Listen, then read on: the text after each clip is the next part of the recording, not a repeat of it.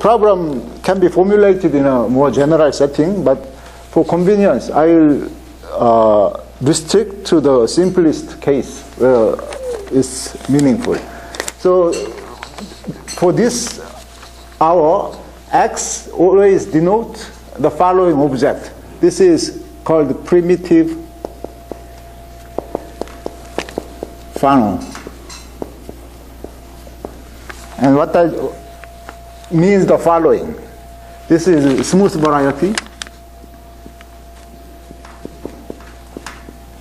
with the following property.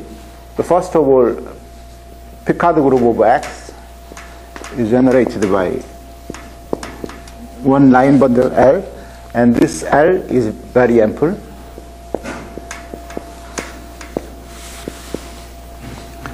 So this means that X is naturally embedded in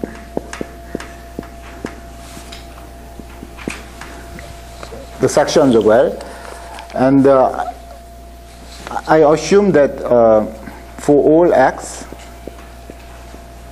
Cx, this is defined as lines through X lying on X. This is non-empty. So the third condition is that this is non-empty. So in other words, this is X is covered by lines. So that's the condition. So this is the meaning of primitive Funnel variety, satisfying these three conditions. So there are many examples. Now this Cx, we regard this view Cx as a subvariety inside the tangent space of X, because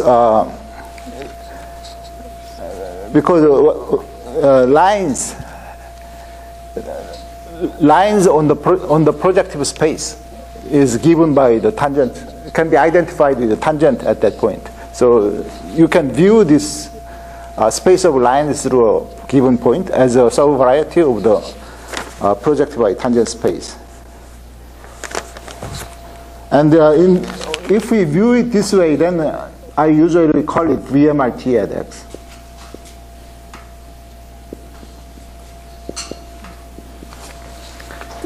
Shorthand for a variety of minimal rational tangents. So you collect all the tangents to minimal rational curves, meaning in this case especially, meaning is just lines through that point.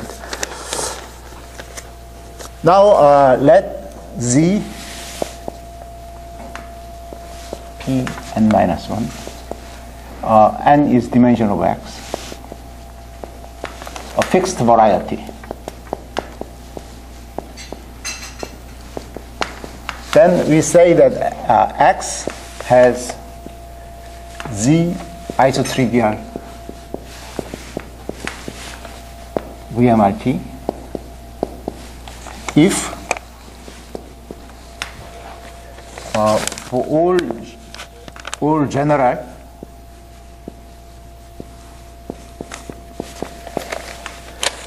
this is Cx inside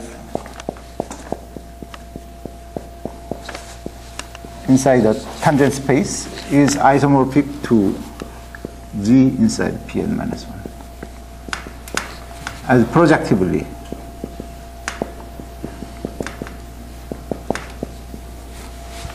So at each point, the structure of this Cx is the same at each general point.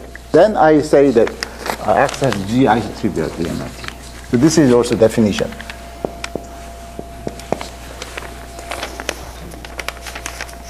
And also another definition, X is quasi-homogeneous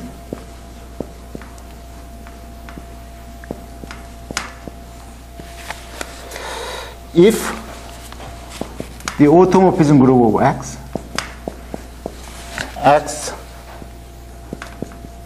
on X with open orbit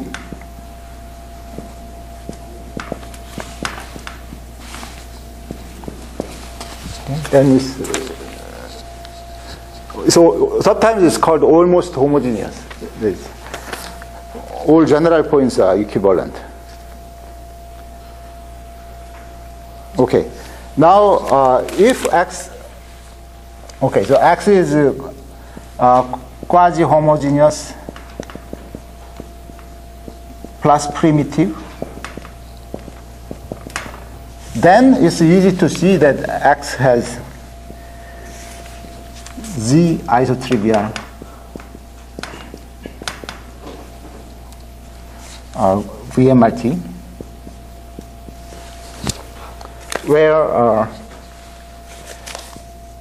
where G is just this VMRT at one point, so C X0, so X0. Okay, it's obvious, huh? Because if the automorphism group sends this Cx at a given point to another point, so if it's quasi-homogeneous, then it is, if it's quasi-homogeneous, then it has G isotrivial VMRT. This is so obvious. Now I will state the problem. Problem Z. Problem Z is that X is primitive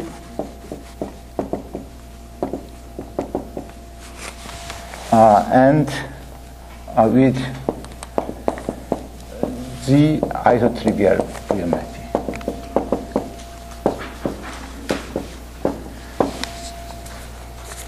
Is X quasi-homogeneous?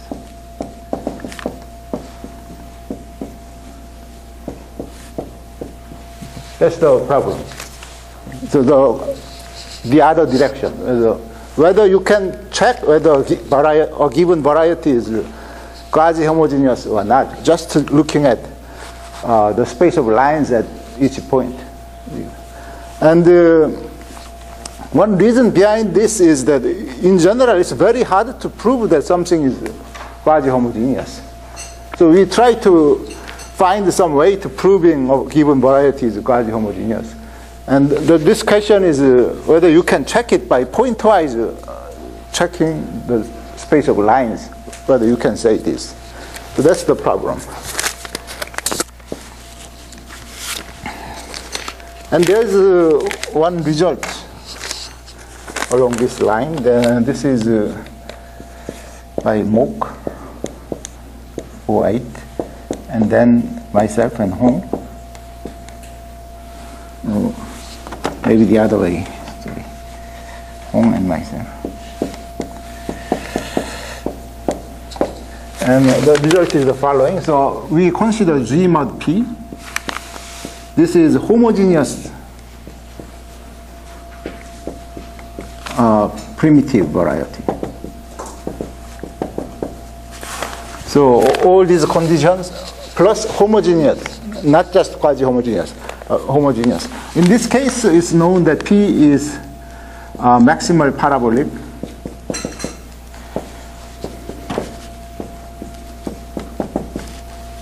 Inside simple Lie group G and associated to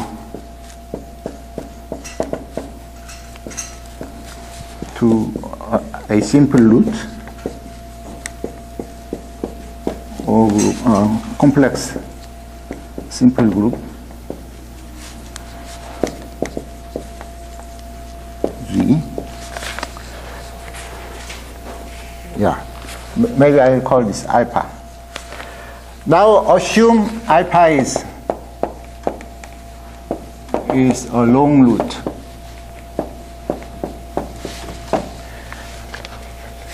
And then G and Pn minus 1 is just C0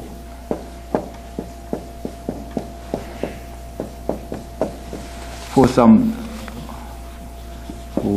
0 in G mod P. So let's set this way.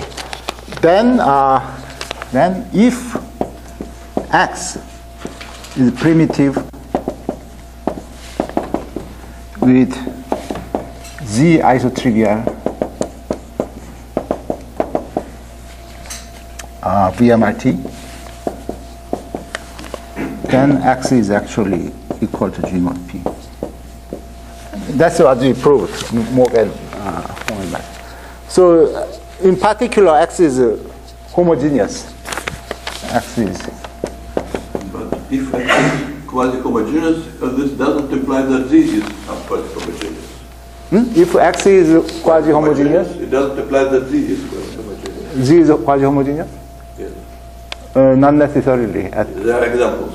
Let me see. You will see there's almost no example, of course. Because if you assume here that Z is quasi-homogeneous, this will be much easier, probably. If Z is So, quasi-homogeneous, if I assume that Z is quasi-homogeneous, this in this case is much easier, already known. In general, much harder. Harder than general problem. Yeah, harder than general. Harder than known quasi-homogeneous cases. So you will see why this is so. Anyway, so this is one case where the answer is affirmative. That you can check quasi-homogeneity just checking that this Z is over a given type. But for example, if you, instead of a long root, if you put short root, then Z is quasi-homogeneous. The answer is unknown. It's very hard to prove something like this.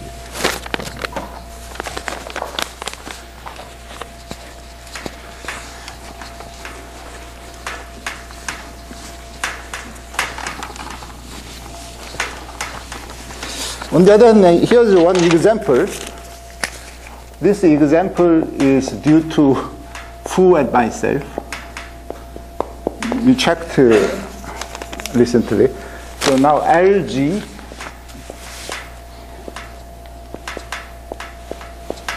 this is Lagrangian Grassmannian.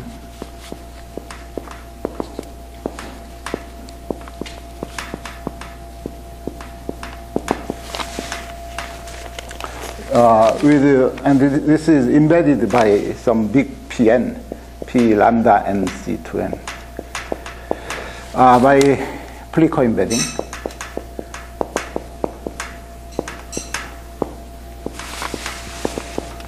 Now let X be, this is of course homogeneous. This is homogeneous.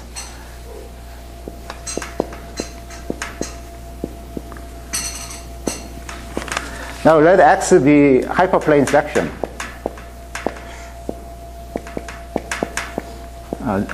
General hyperplane section.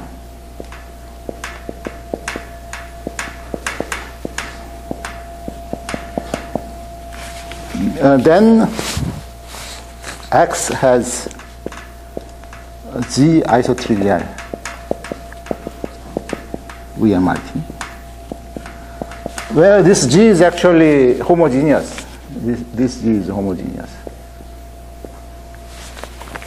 You can see it's a quadratic. Veronese embedding of quadratic. But X is not quasi-homogeneous. So this is a counterexample. There are some Z where the answer is no. And for some Z, the answer is yes. And that's why I call this problem Z. It depends on Z. For some Z is affirmative, some Z is. So here you say that it's degenerate. Z is degenerate in this example. No. You say, what is Z? Z is a hyperplane section of yes, but so it's a hyperplane section. It's not a big. No, it's a hyperplane section, but inside X it is non-degenerate. I understand, yes, but it's hyperplane section, so it's some case, in some sense, it isn't. Okay, you can, but it is difficult to see. I mean, Z is the second Veronese embedding of quadratic, so itself is linearly normal. It's as good as any example.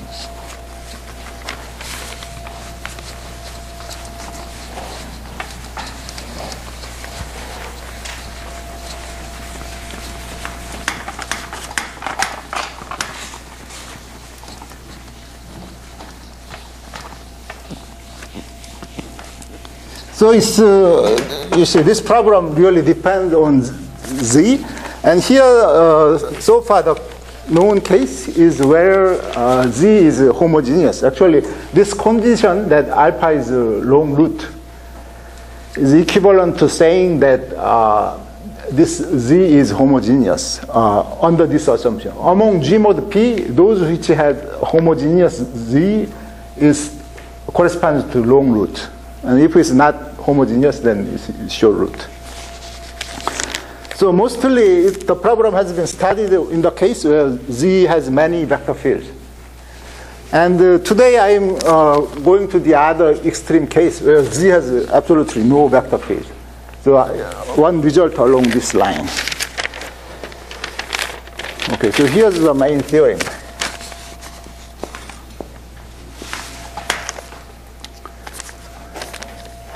Z in P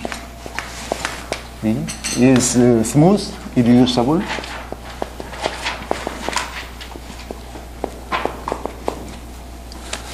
And the first condition is H0 Z T Z tensor 1 equals 0. So this means in particular Z has no vector field, no non-zero vector field. So it's not just non-zero vector field, it doesn't have vector field even after twisting. So it's very, very, very rigid. Not rigid, what is it? Very far from homogeneous variety. That's the condition. The second condition is that Z is strongly tangentially non-degenerate. And this is the notion we introduced this morning. And that's why I'm interested in this concept. Then X primitive plus Z isotrivial BMIP. Then X is quasi-homogeneous. So this is one case where you can give affirmative answer. So sort of complementary to this case. Okay. Now, what's the application? I mean, you may ask whether there's such a quasi-homogeneous variety. Actually, there's no such quasi-homogeneous variety. So this theorem, the advantage of this theorem is sort of giving negative results instead of positive results. So let me give you one corollary. So you said that X does not exist, or what? Such X doesn't exist actually. So why did you write X as quasi-homogeneous? Because this is a theorem. If there's such X, suppose there exists X with this property, then it's quasi-homogeneous. But to show that that does not exist, one has to use this. So it's a sort of a conceptual theorem. And I will give you an example now. So corollary.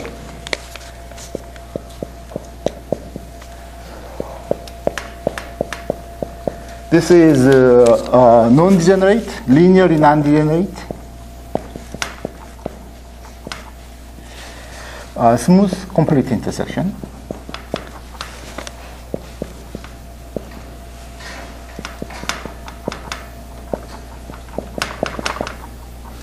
Of multi-degree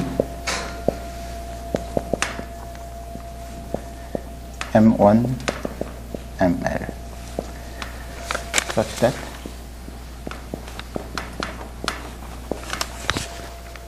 first M1 plus ML is less than N minus 3.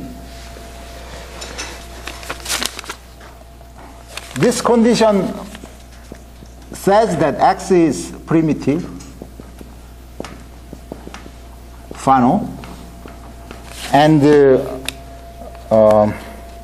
CX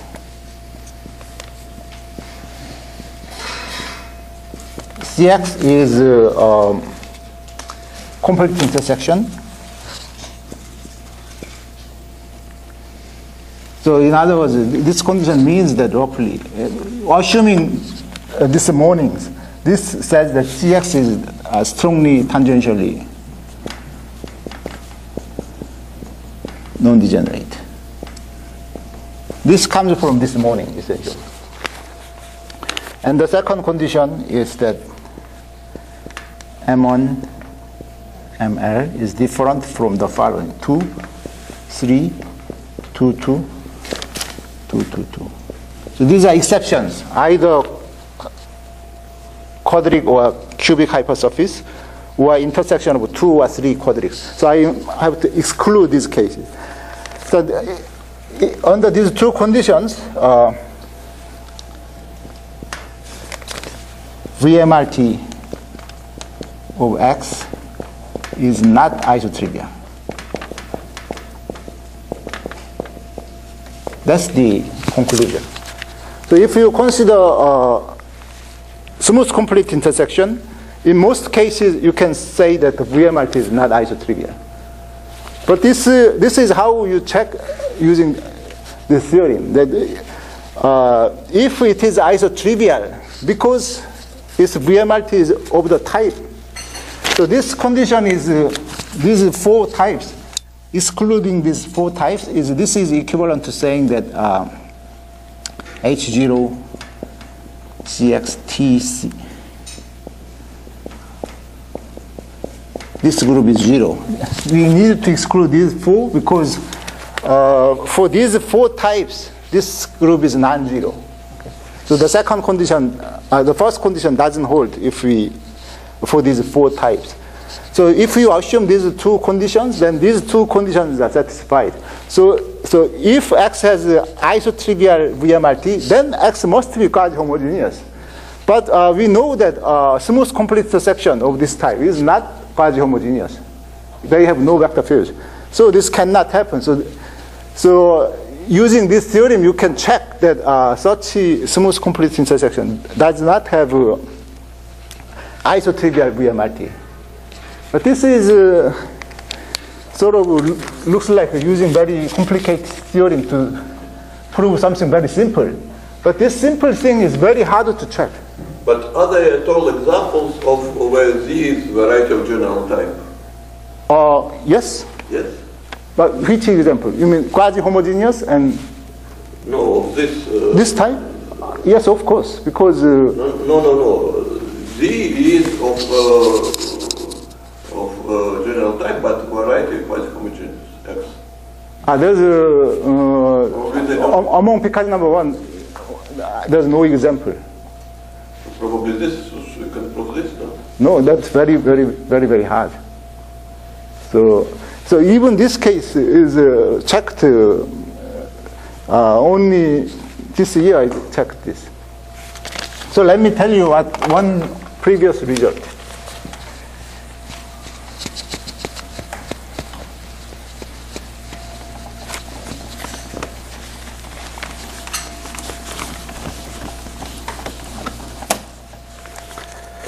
So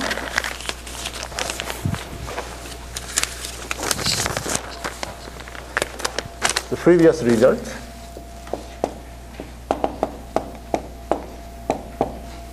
Along this direction, I only know this one, Landsberg and Robles. 10. And they show that general hypersurface. So X is general hypersurface.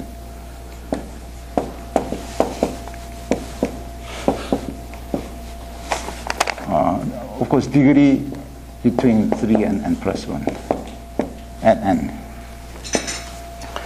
Then VMRT of X is not isotrivial.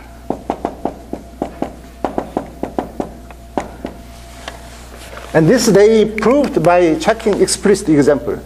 For one simple type of hypersurface, you can explicitly calculate its VMRT and show it is not isotrivial. But for example, if you ask for, like here, arbitrarily smooth hypersurface, then this kind of method doesn't work because it's based on examples. And also, if you go to higher codimension, then this method gets too complicated. So this one approach looks rather heavy, but it's still more conceptual. It gives more conceptual answer why it doesn't, why the VMRT changes. Okay. So that's the result I like to discuss. By the way, as a side remark, primitive quasi-homogeneous variety are very hard to classify. You have no idea how many there are. So homogeneous, primitive homogeneous varieties are completely known. They are G mod P. But if you ask for primitive quasi-homogeneous, then there's essentially no result. And in particular, for linear sections of Grassmannian, we still don't know which of them are quasi-homogeneous, which are not. So this seems to be more, because most of our machinery cannot be applied in such questions. So quasi-homogeneity is usually very hard to check. And that's why I got interested in this kind of. Linear sections, you mean of logical dimension? Yeah, logical dimension for Grassmannians. General is still unknown. Okay, so now I'll tell you the idea behind the proof. And so the most interesting thing is why this notion is there. There's strongly tangential nondegeneracy, and also these two conditions, why they need it. And for that, I will start some general theory. General theory of checking which variety is quasi-homogeneous. And this is somewhat differential geometric.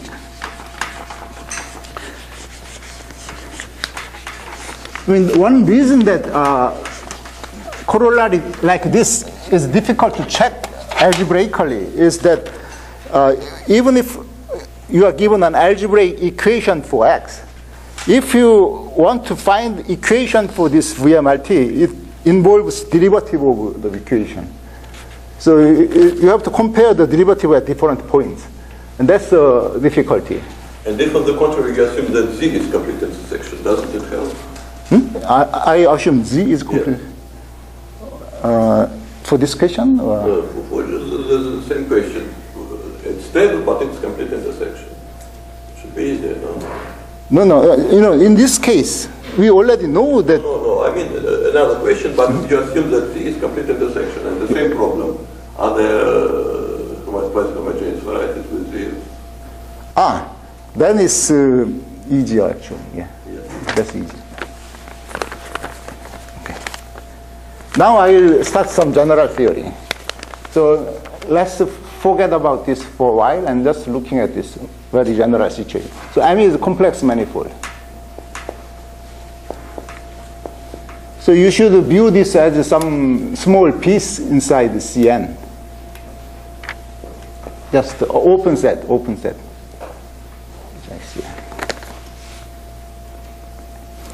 And a submanifold C inside the tangent bundle of M is Z cone structure if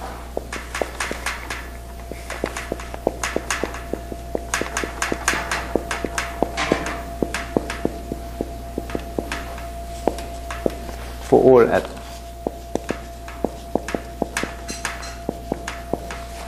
Okay, that's the definition of Z cone structure. Whenever you have a submanifold where each fiber is of fixed type, then I say it's G cone structure. Okay, and Z cone structure is locally homogeneous.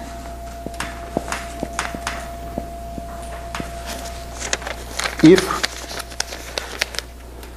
there exists an open set and the vector fields V1 V1 on U, whose lift, okay, spanning TU everywhere. So they generate the tangent vectors at every point, and it's lift and lifts. You can lift any vector field to the tangent bundle by integration. So you can lift it to, in particular, to projective by tangent bundle. If this is tangent, the lifts are tangent to C, then I say it is locally homogeneous. Conceptually speaking, locally homogeneous means that you have vector fields in every direction which preserve this structure. I like to view this as a structure on the manifold. And these vector fields, these local flows, preserve this structure. So local homogeneity really means what it should mean, okay? From, say, differential geometric point of view. You are given certain structure on the manifold, and these vector fields preserve this structure in every direction. That's local homogeneity.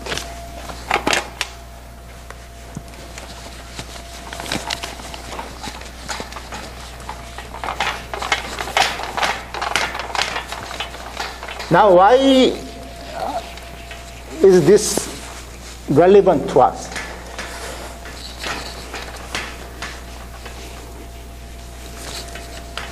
Here's the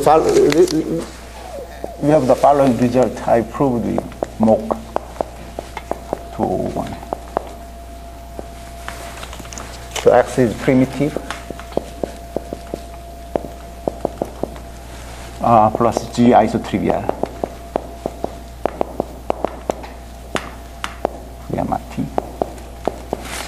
Then, by definition, you can see that there's a M in X, Zariski open, with a G cone structure, C in PTG, where CX is just, where the fiber is VMRT.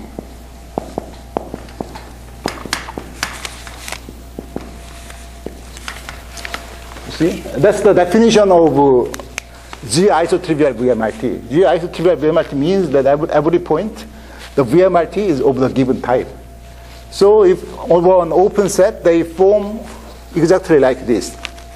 They form a sub-bundle, sub-manifold, where each fiber is of the given type. So this G cone structure exists whenever you have G isotrivial VMRT. Now our result says that if this G cone structure is locally homogeneous,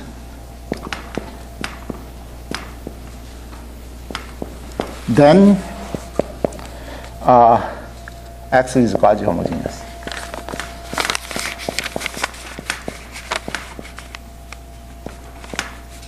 That's our old result.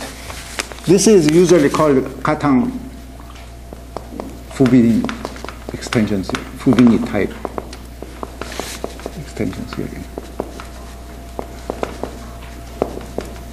So by checking local homogeneity analytically, you can say that the variety itself is quasi-homogeneous.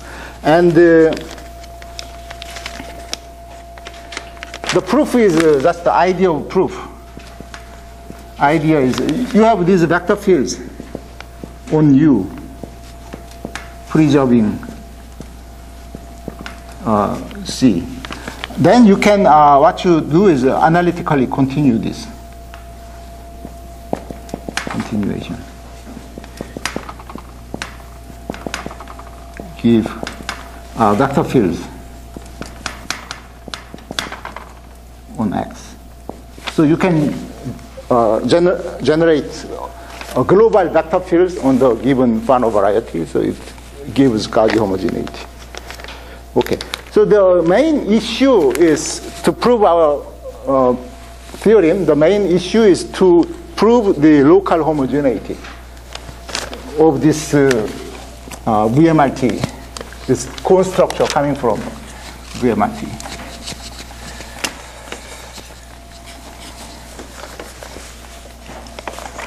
So how to check local homogeneity? So for that, I need to introduce a few concepts. So a local trivialization.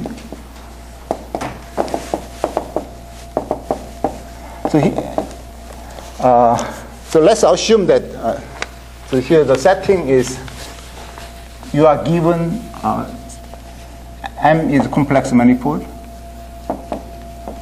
and C is Z cone structure. So under this assumption, I consider the following concepts. So a local trivialization means that you trivialize the tangent bundle as a product of the open set with the vector space. So a local trivialization is Z local trivialization.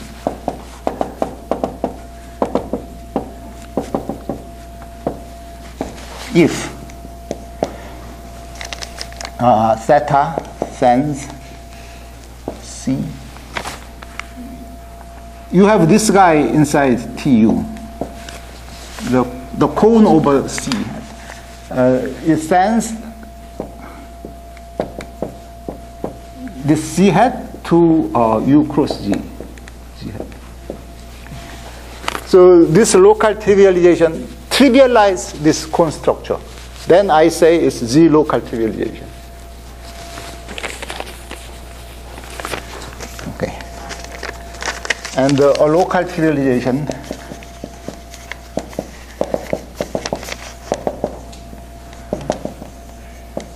theta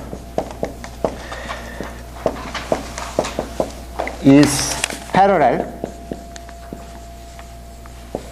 if d theta equals 0, regarded as V-valued two-form. What it means is this, that whenever you have such a local trivialization, you can view it as V-valued one form on the manifold, because it's assigned to each tangent vector a vector in V. So it's a V-valued one form. So I consider d theta. This is V-valued two form. So if d theta is 0, then I say that it's a parallel local trivialization. And then and theta is conformally parallel if v f theta equals 0 for some holomorphic function f. Now proposition. Z cone structure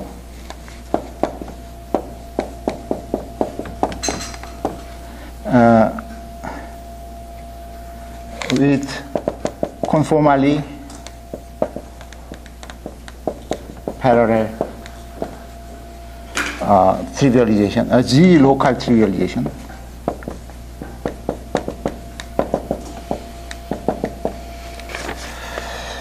Is locally homogeneous.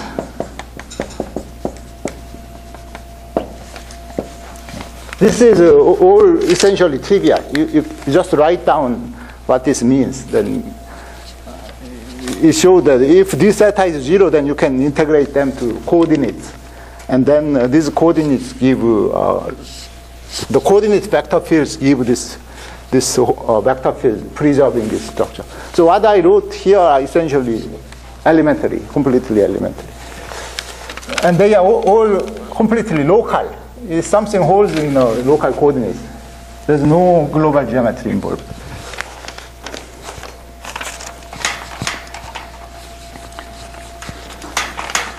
So first here we reduce the problem to local homogeneity of this structure. Now by this proposition, the problem is reduced to finding conformally parallel trivialization. So how to find the conformally parallel trivialization? Now here's some more non-trivial differential geometry. Now, the given local trivialization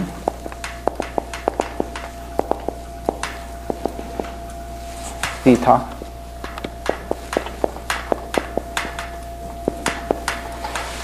you can write, if you take this theta, this is now v-valued 2 form.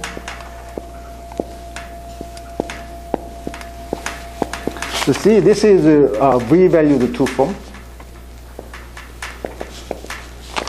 And theta cos, what is theta? This is lattice square v-valued 2 form. So you can write it always in this form where sigma theta is from lattice square v-valued function in U. So you can always express, whenever you are given local trivialization, you can always express this theta in terms of theta, wedge theta, using a function whose values are home wedge square v to v. And this is called, theta is called the structure function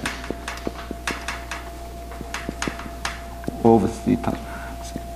So whenever you have local trivialization, it defines a structure function, and the structure function has values in this vector space.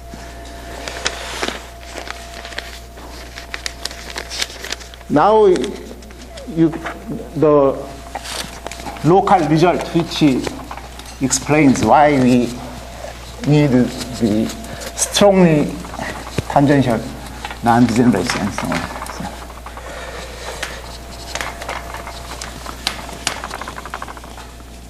Okay, so here's again completely elementary result that dimension m is 3 and theta is local trivialization.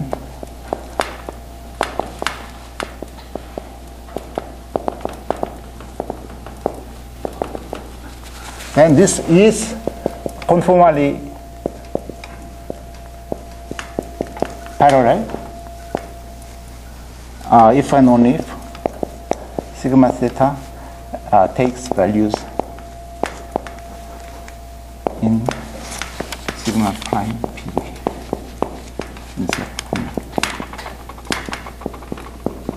Okay, so this is what we introduced this morning, sigma prime of pv.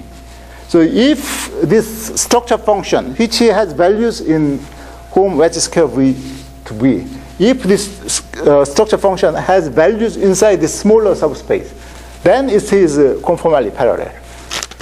And this is just proof is just Poincaré lemma. It's a good exercise, so maybe you go home and check the Poincaré lemma.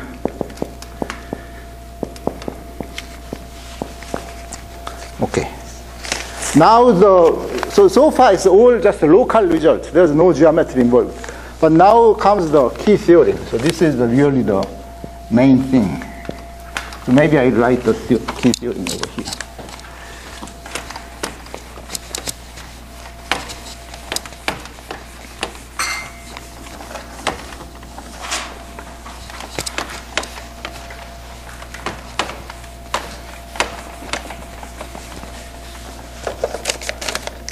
Since it's an important result, let me write it. Key theorem. So this is a theorem which contains all the geometry. So Z is now smooth irreducible variety.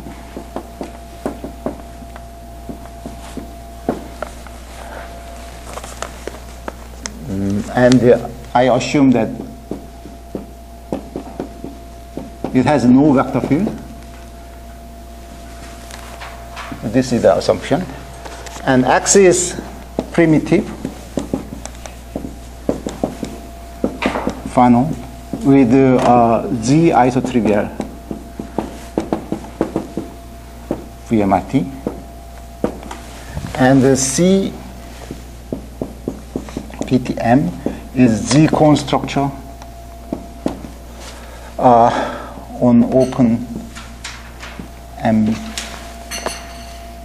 MX, open set in X, given by the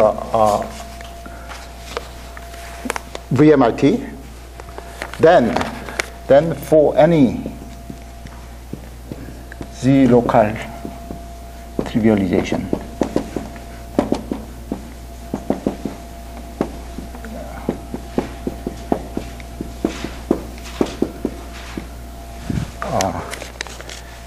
sigma theta has values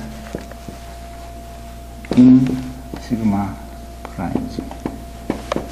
So that's the main theory, the key theory. By the way, how many? Okay. So that's the key theory. So this really involves all the Fano geometry, all the global geometry. So all these results are local, but this one is global. And this, you can see that this key theorem implies main theorem. I didn't say our theorem, the local homogeneity.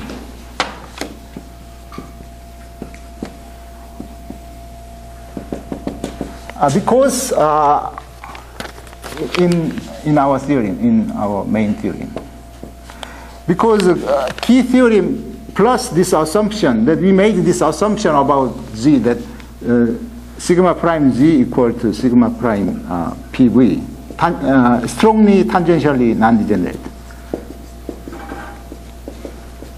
So by strong tangential non-degeneracy, these two are the same. So the structure function has values here, then it has values here. So by this proposition is conformally parallel. So it proves the theorem.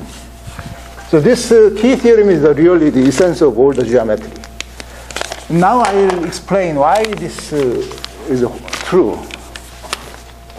And the detailed proof is rather involved, so I cannot give you all the proof. But let me tell you the idea why under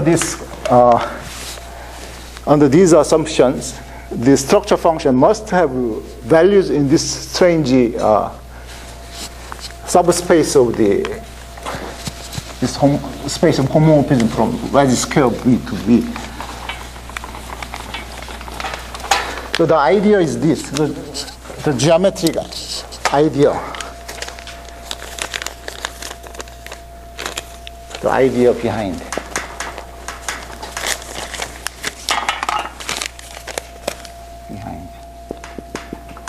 Key theory is this. Is that you see the space of lines covering X. This is a subvariety inside the Grassmannian of lines in this space.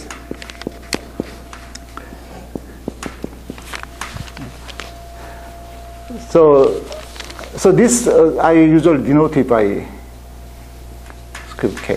So this is a space of lines covering X. It's subspace here. So the tangent bundle of K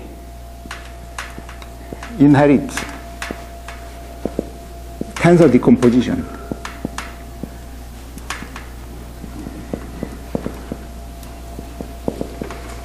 from tangent bundle of Grassmannian.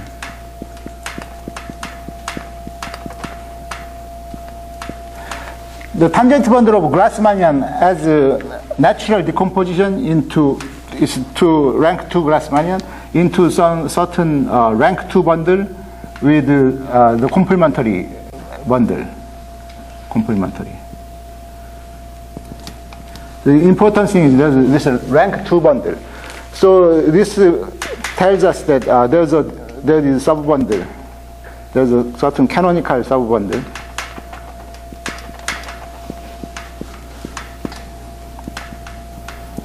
inside the tangent bundle of this space of lines with the tensor decomposition. Two tensor. In the sense that there's a rank 2 bundle tensor with some other, not Q, but some R.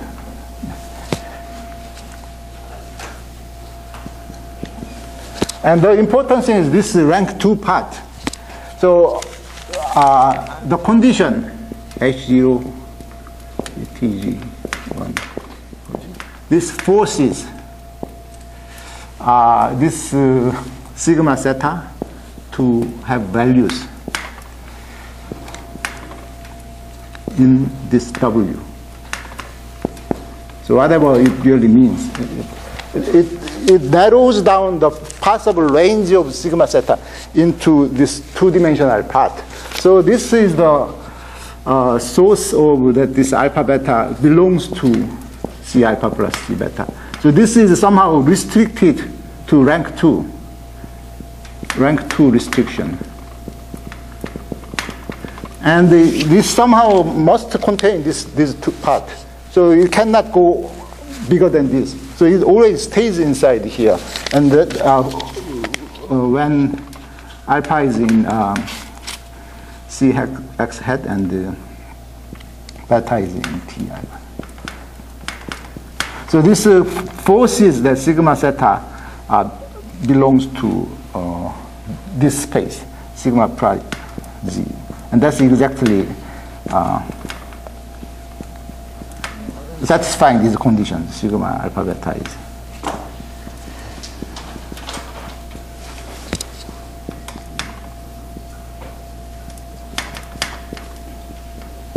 So the real reason behind this comes from this tensor decomposition in the space of lines.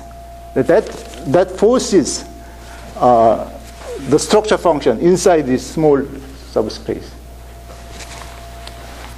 Maybe I'll stop here. So that's the end of proof.